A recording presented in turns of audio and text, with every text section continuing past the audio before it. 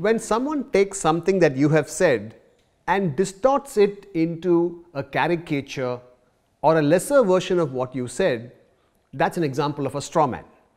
Let me illustrate this with an example of a friend of mine. This friend 10 years ago set up a startup. For this startup, he hired some of the most capable people he could find as his immediate reports, the CFO, the CTO, and so on.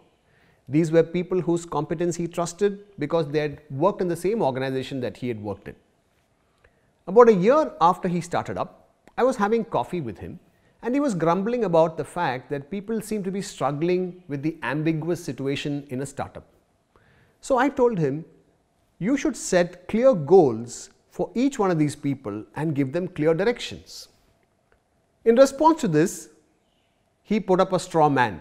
He said, do you expect me to babysit everyone who works for me every single minute of the day? Now notice what he's done.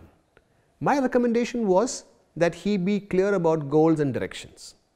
But he distorted this and he made it appear as if I was recommending him to babysit them. That was an example of a straw man.